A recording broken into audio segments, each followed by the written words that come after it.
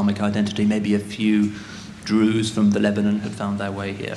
But basically, Islam here is brand new. These are huge new territories for us. Also, I would say that we are pessimistic about the quality of Muslim piety and the percentages of practicing Muslims in the world.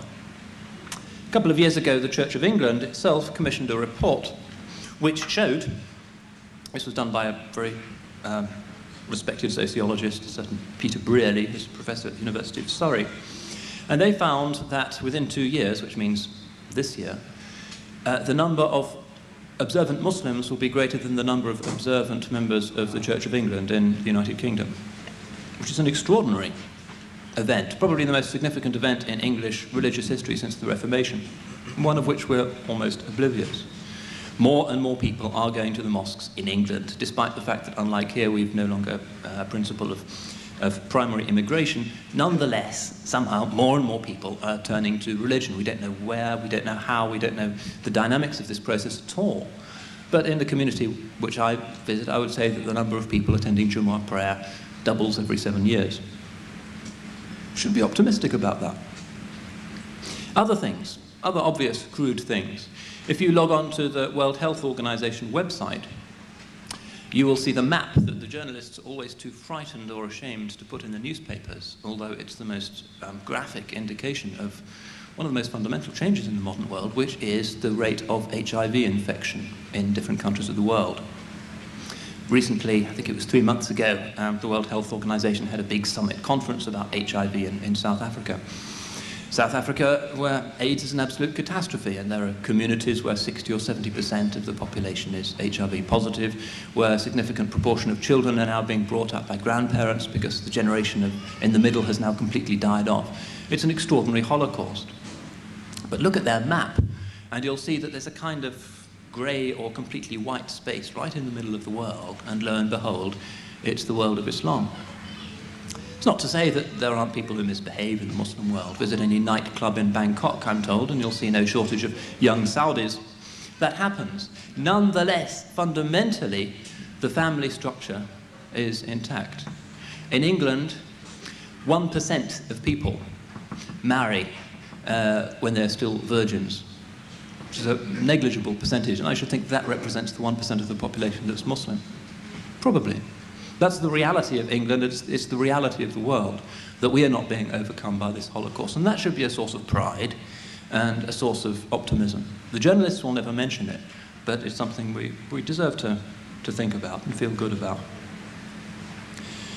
Another area in which I think we ought to improve our self-image, particularly since the media is constantly telling us to have a bad self-image, as if we're somehow the great source of misery and corruption and backwardness and violence in today's world, which is absolutely not the case, is by reflecting on the past 100 years.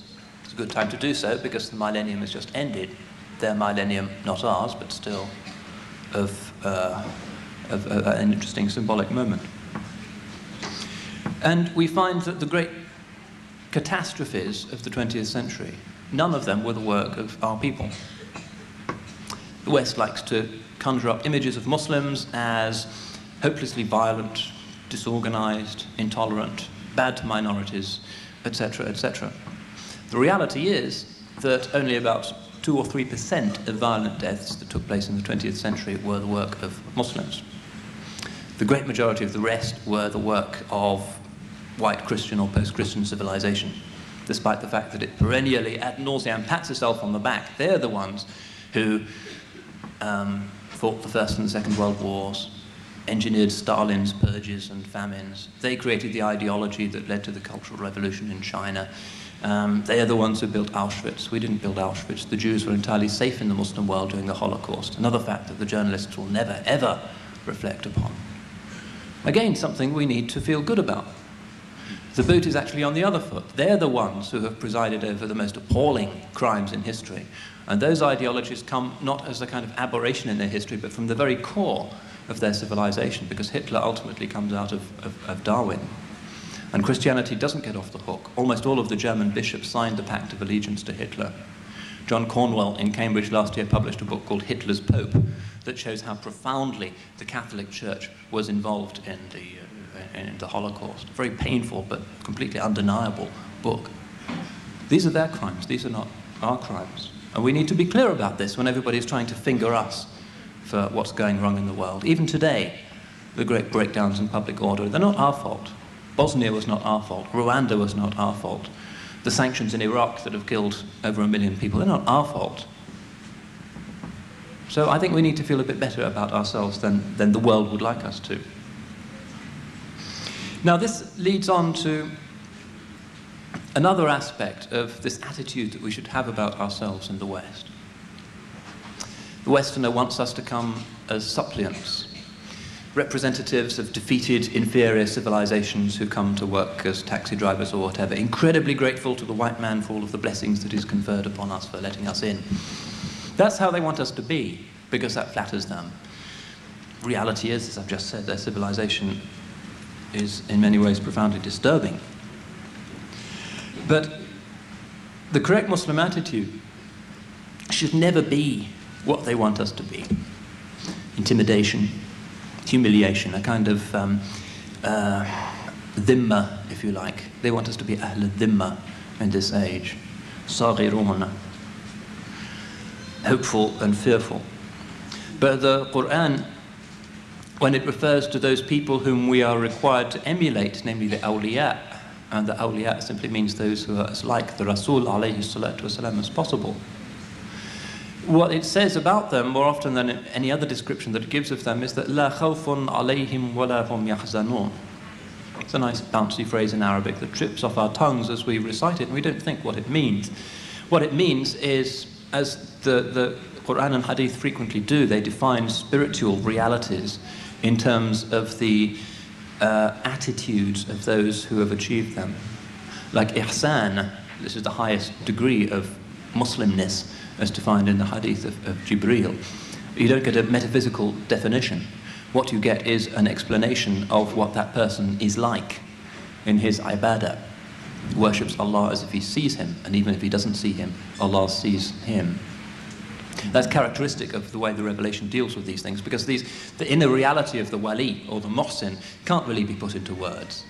Some great poets like Mawlana Rumi have indicated it in words, but it can never fully be captured, and the point of the revelation is not to be ambiguous.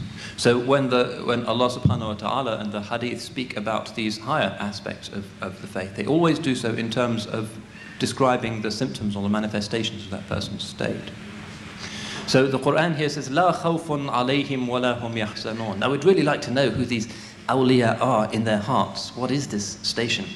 It's sort of exciting after all that boring talk of Islamic economics and Islamic banking to know what's going on in the heart of the perfected human being. That would be nice, but Allah subhanahu wa ta'ala doesn't tell us.